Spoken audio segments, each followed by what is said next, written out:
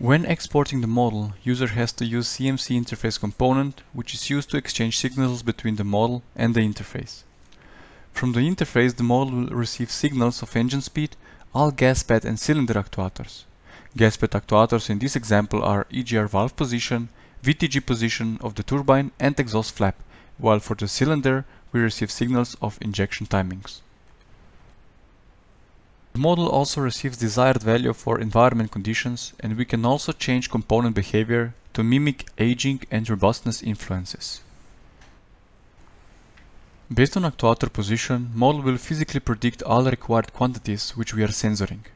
To the interface we are usually transferring pressure and temperatures of the gas, temperature of the solid structure, temperature from the temperature sensor model, turbocharger speed, air mass flow through the system and EGR rate.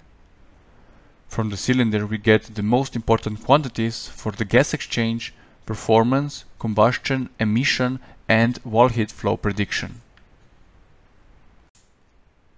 Before compiling the model, it is required to correctly set up simulation settings.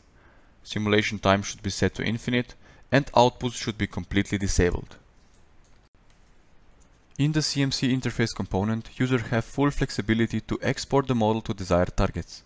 In my case, DSpace Calexio and ETA C-code module are selected.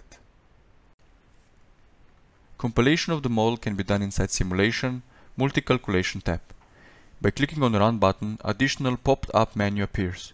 Here desired case is selected and CMC has to be enabled from the task selection.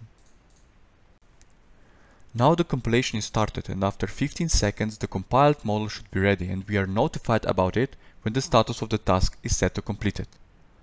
There is also a complete overview of the process in the log file, where also exported location is written. If copying and pasting the location in Windows Explorer, user can see all exported targets. In my example, ETA C-code module and Scalexio are visible. In each of the directory there are all required files for specific targets.